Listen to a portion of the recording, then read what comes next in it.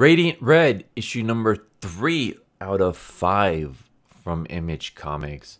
So this series has been pretty terrible so far, and it doesn't get much better. The art is still just terrible. The writing is terrible. The characters are terrible.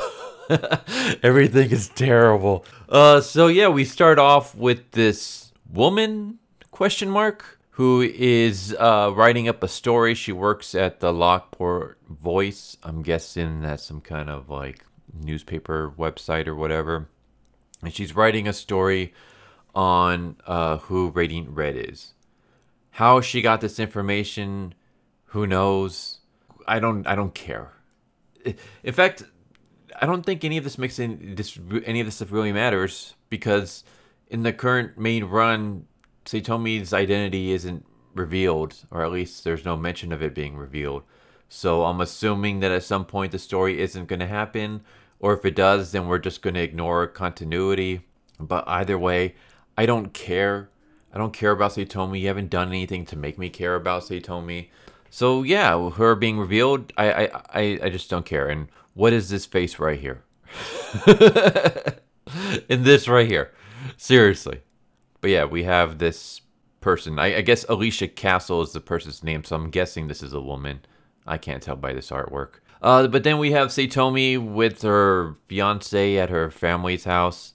And yeah, they're just... Again, when it comes to the art, what is this right here? What is this expression? This is... Like, like the mouth. You know what this reminds me of? This reminds me of South Park. It looks like something out of South Park. What am I thinking of? Is it the Hardly Boys, where they had their mouths just like pushed up like that? Oh, I got a raging clue. My clue's pointing over there right now. Like, what is this? Is she like raging for a clue? Like, this is a really stupid expression. Speaking of stupid expressions, what the hell is this?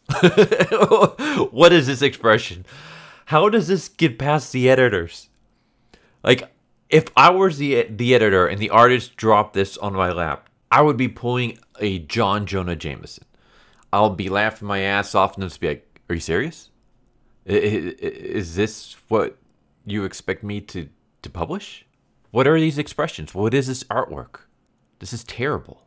But yeah, they have some like family talk, whatever. The fiance is almost retarded enough to point out the fact that they're putting the house up for sale because they don't have money. So Satomi has to basically tell him, shut the hell up. Don't tell my parents that we're having money issues. What the hell is wrong with you? And he's like, oh, never mind. I made a mistake. We're remodeling. And she's just like contemplating. They're sitting in the car, and I'm assuming she's contemplating, like, why the hell am I still with this guy? Like, what is it about this dude that I want to stay with him? Is it the fact that he's a retard? Is it the fact that he blew all of my money on gambling and now our life is in ruins because of him? What is his saving grace? But yeah, so then we see Satomi, and she shows up at the meeting with these baddies, and they have a plan. They have a plan to steal this toxic chemical that's super dangerous. It can make they're going to try to make a giant bomb out of this. And Satomi just says, you know, the client, like, what is this for? And they tell her it's not your concern. And she's like, all right, fair enough. And I'm just like, are you serious?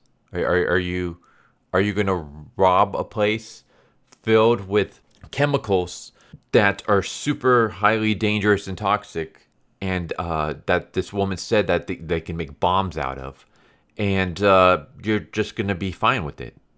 Why? Because they're going to say that they have your identity? They don't have any proof of that. They don't have any proof that you're Radiant Red. I mean, they know you're Radiant Red, but they don't have any proof that they can show.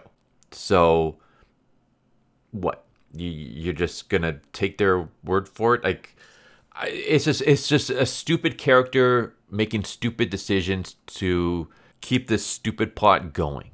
And then we have more stupid artwork. Like, seriously, what is this? She looks like a freaking munchkin. Like, she legit looks like she's like a little person right here. And I know Satomi's small, but she's not a midget. But that's what the artwork looks like. Like, does she even have any elbows?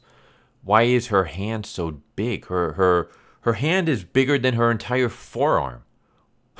what the what the hell is this? But yeah, we got some more stuff. I'm gonna skip all that. But then we have this guy who blackmailed Satomi, and he's gonna teach her how to control her powers, because Satomi's part in this mission is that he's gonna help her break into the building. And then once she gets to the place where the chemical is stored, she's gonna use her powers to store the chemical in like some kind of black hole or whatever. And then she's gonna take it out with her, and then she'll dump it out where it needs to be. So she's like, I've never done anything like that big before, giggity.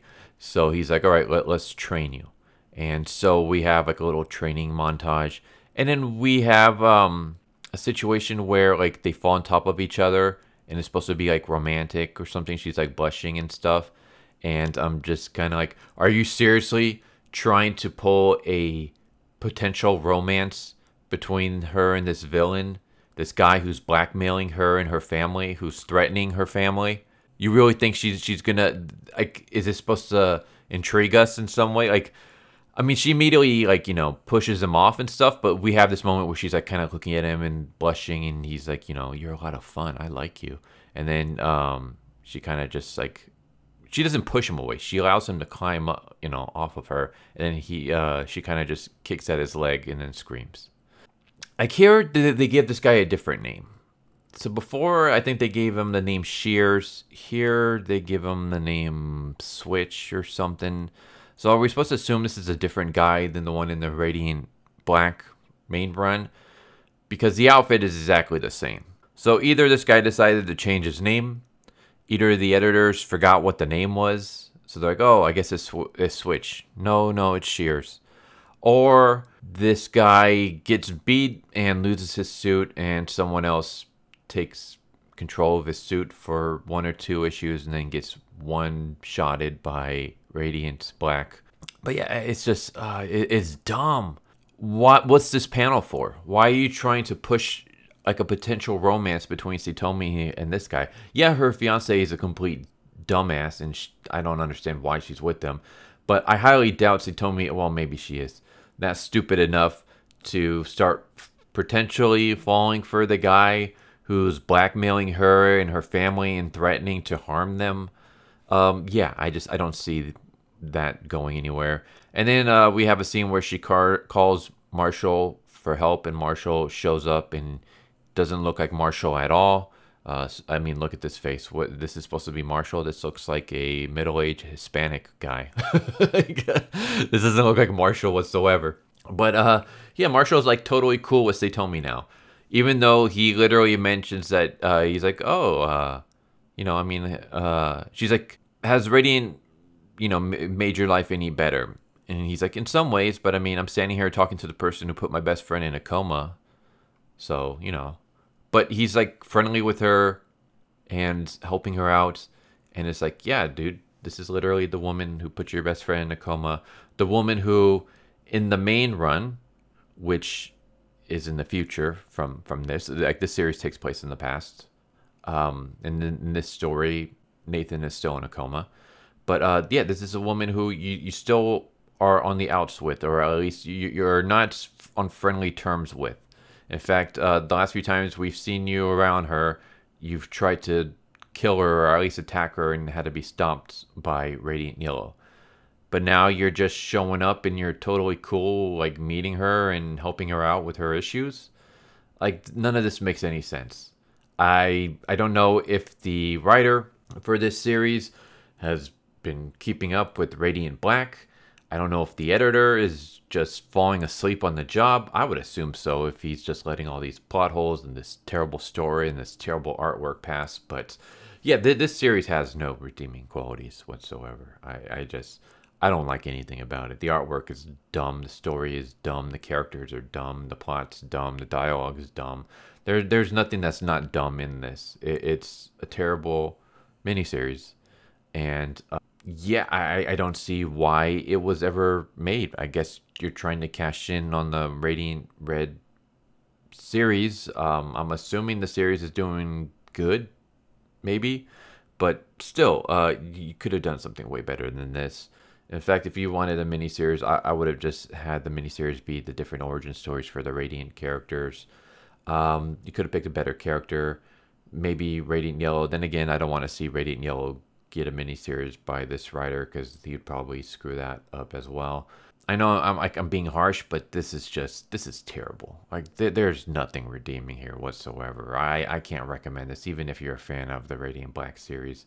There's nothing good about this series whatsoever. It's just all around bad. And yeah, there you go.